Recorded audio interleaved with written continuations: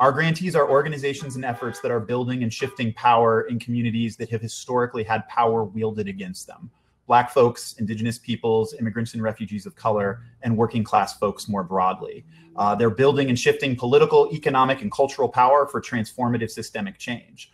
And many of our grantees frame that question of systemic change in terms of just transition. The idea that systems change all the time, but while transition is inevitable, justice is not. And the way I like to put it, if you're getting thrown under the bus, you don't really care if it's solar powered or not. And so these are the folks that we support. But like I said, it's not just who we fund, it's how we fund.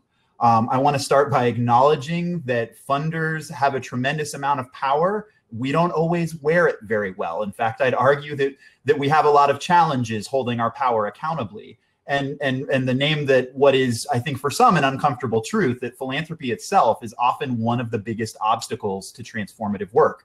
It is possible, in fact, to fund the right things in the wrong way. That if we believe the social movement slogan that another world is possible, what does resource allocation look like in that world? What are the most transformative next steps that could credibly move us in that direction?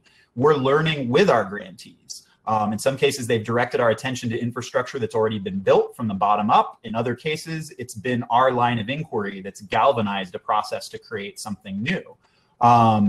And I think ultimately, as a private foundation, we see ourselves as a transitional form. If we seek to support transformational work, then we ourselves must be open to transformation. It's that just transition lens, but applied to the philanthropic sector itself.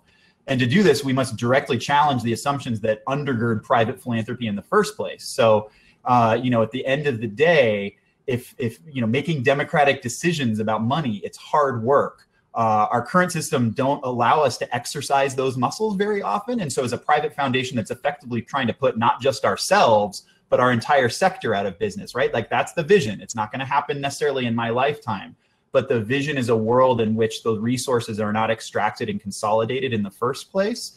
And I think that field catalysts can be an example of the butterfly to the caterpillar of the private foundation if we really support them to take on this kind of work in terms of determining how resources are allocated.